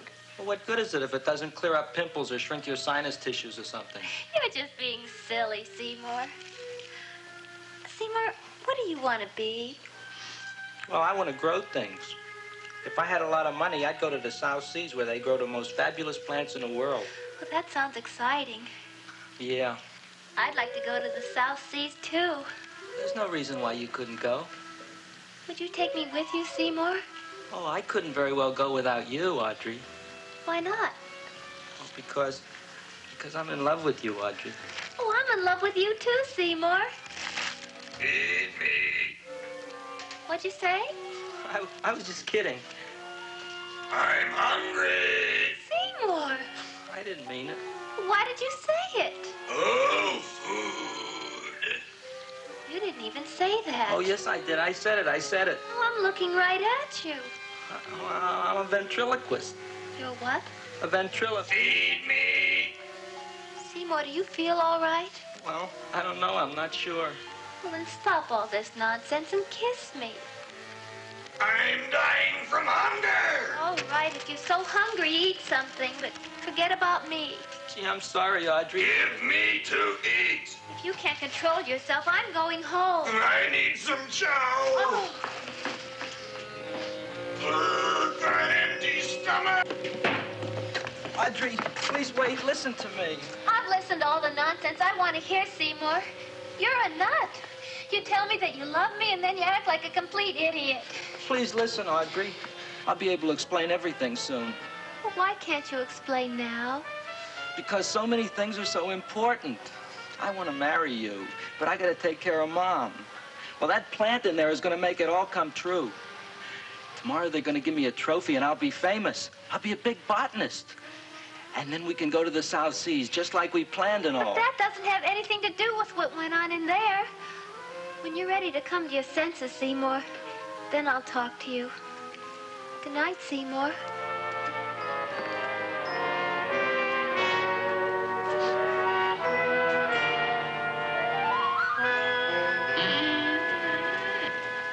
I'm getting pretty tired of you.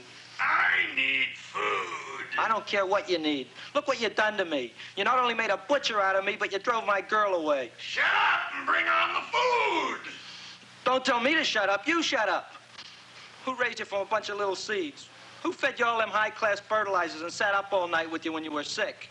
Nobody else would have done that for you. Do you think anybody else would have brought you human beings to eat? You're darn right they wouldn't. Well, I've helped you, and you've helped me. Now shut your trap and go to sleep. I'm tired. Krellboy! Turn around. Close your eyes. You are asleep. Open your eyes. Now you will do as I say. Do you follow me? Yes, Master. You will go out and find me some food. Yes, Master. Now be gone and waste no time.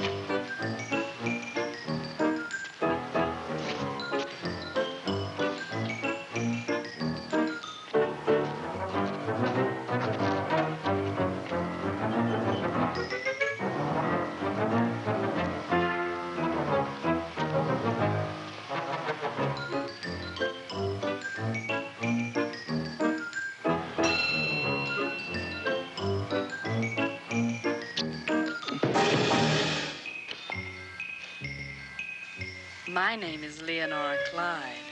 How's the rain on the rhubarb? Master is hungry.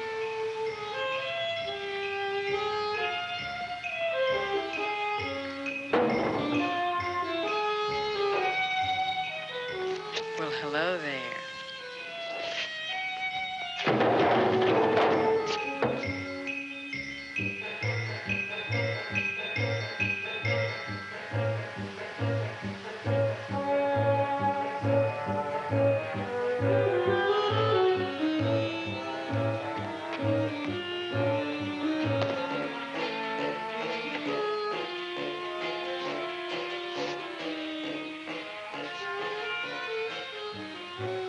I gotta find food for Master.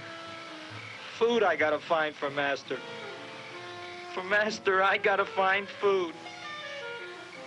Maybe I can help. Who are you? My name is Leonora Clyde. I love you. Master wants food. Let the old goat wait. The night is young, and so are we. Master doesn't eat goat. Well, what kind of food does he like? Ooh! That's more like it. Kiss me. What's the matter? Don't you like me? Too bony. Too bony? Nobody ever told me that before. Beef is better than veal. Ah, you're such a dodo. What do you call this? Chopped liver? Master would like more fat. Speak for yourself, John. My name is Seymour. My name is Seymour. That's my name, too. Are you interested, or are you just wasting my time? I never thought anybody would volunteer. Do you volunteer? Sure I do. All right, if you're sure you want to volunteer. All right, my place or yours? I don't care. Well, flip a coin. I don't have a coin. Flip anything, silly. Well, there's a rock. Wet or dry? Wet.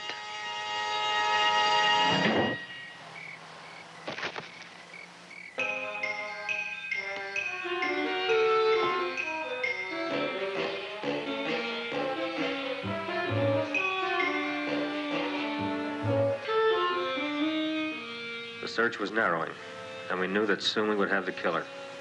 Not that we had any more clues than before, but we had to tell the chief something.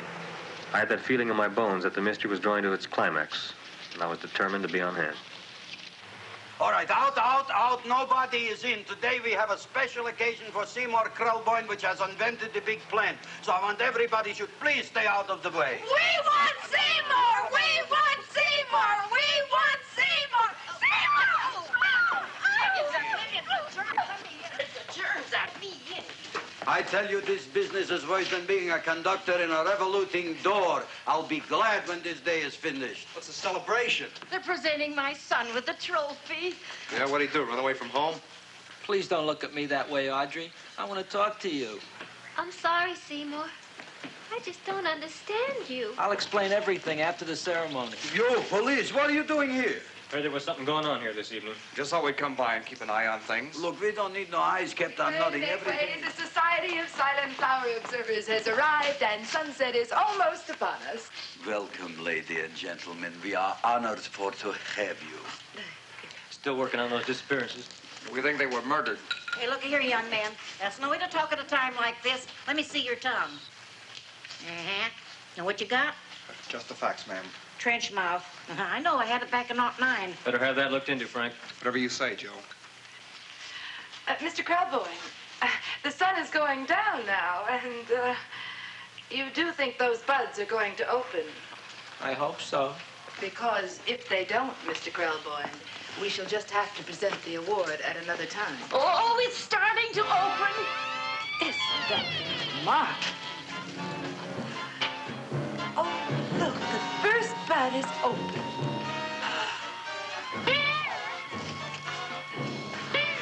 Isn't that the railroad cop? Look at the rest.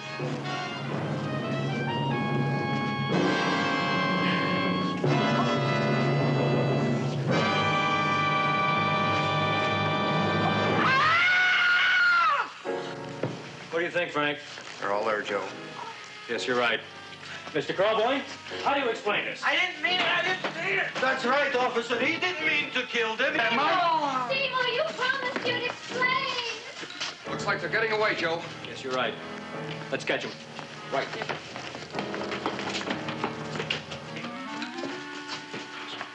Oh, now the float will be perfect. Yeah.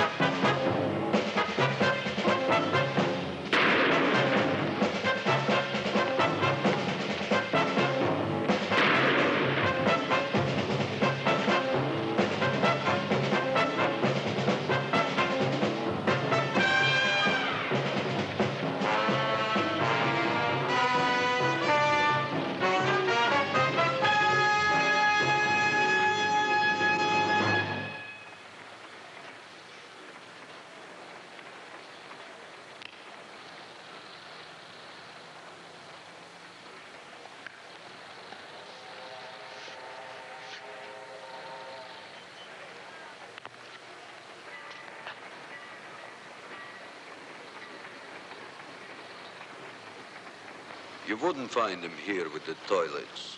Let's go back.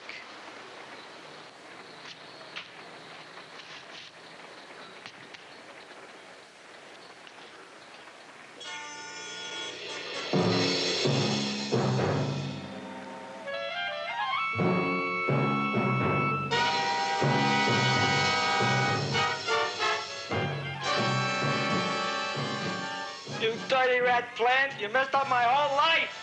Feed me! I'll feed you. I'll feed you like you've never been fed before.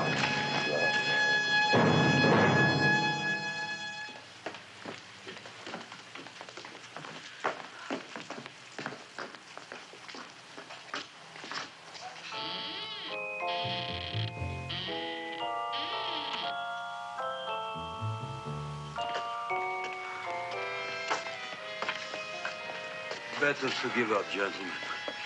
You wouldn't find him tonight. Look, the door's open, Frank. Oh.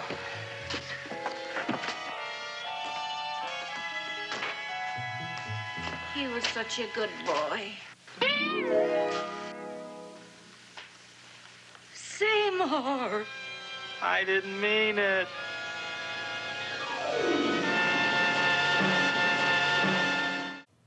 Well, that was some ending, wasn't it? Boss, you said the elixir would make it so he never turned into a werewolf again. Well, I lied. Peruvian wolfsbane makes him into one permanently. He'll always be a werewolf. I could not stand being around that loudmouthed windbag for another minute. Do you know what it's like to be around a guy who thinks he's an expert on everything and who won't ever stop talking? Do I ever? Okay, I'm gonna let that go. I like things the way they are. You might be a buffoon, but you're my buffoon and he's your pet. And as bad as I hate to say it, you guys are my friends. You and I are both happy, and he will be in a few days too. So let's get back to normal. But you know something? We've had a lot of fun tonight making fun of Mittens and his disease. And make no mistake, lycanthropy is a disease. And it is no laughing matter, folks. I mean, well, let's not go that far. I mean, it's a little funny. I mean, come on, look at this guy. He looks hilarious. Yes, but we shouldn't make fun of people with diseases, should we, boss? I mean, would you make fun of me if I caught a disease? Absolutely. In fact, I already have some very funny jokes written about you getting a disease. Every day I hope you catch something. But you're right for once. I suppose we should not make fun of Mittens and those like him. In fact, maybe we should start a public awareness campaign to address werewolfedness. There already is one, boss. The National Lycanthropy Foundation. Folks, lycanthropy affects people in every country. It even runs in some families. Get this, did you know that every 400 years a werewolf is born into a certain family up north?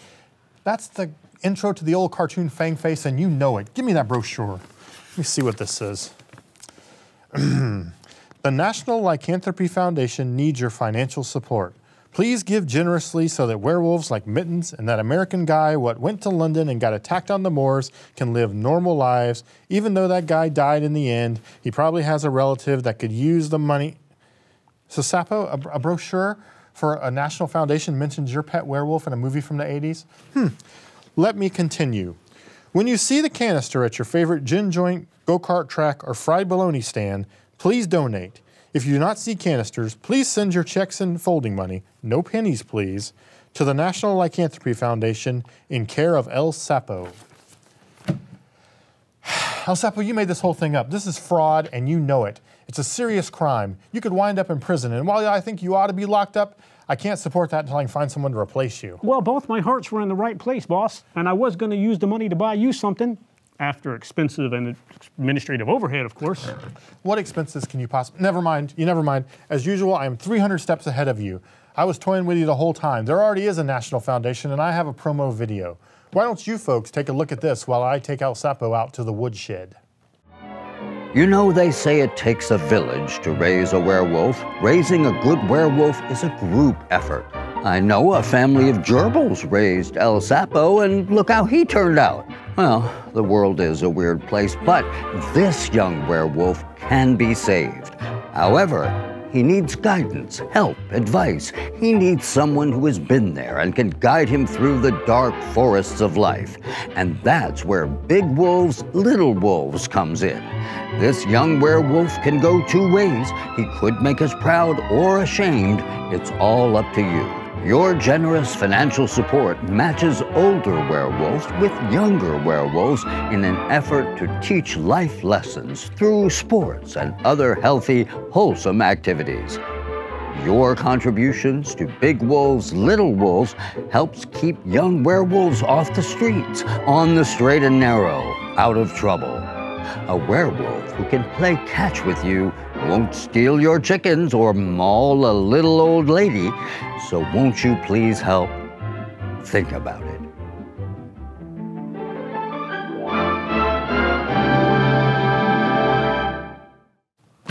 I don't remember getting beaten up like that, but I guess it would explain the missing teeth. See, that's a well-done PSA. It had everything, a good message, a good voice, and a shot of you getting beat up. Something for everyone. Why, I'd be proud to have that young werewolf on staff.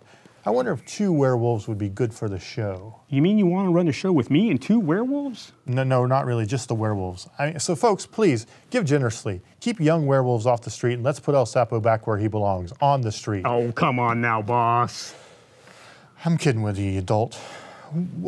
I don't even want to ask, but what do we have on deck for next week, El Sapo? We have this. Aeronautics and Space Agency quotes officials as saying that the asteroid now entering our portion of the solar system poses no threat to Earth. A freak meteor shower spawns a killer man monster.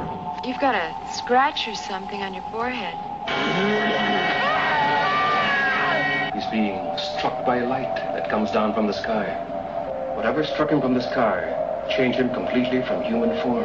He became a demon lizard monster. A beast of ancient legend runs amok, and only Indian magic can halt its rampage. Are you going to try and stop it with a bow and arrow? Not with just any arrow, Mac.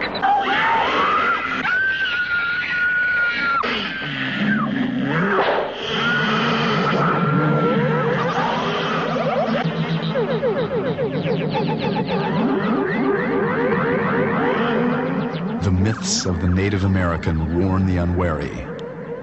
When the night is dark and the moon is high, no man dares to follow the track of the moon beast.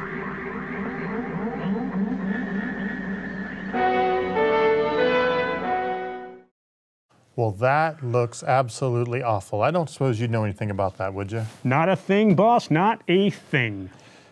Okay, good. So tune in next week, folks, for Track of the Moon Beast right here on Nightmare Theater. And until then, may all your dreams be nightmares.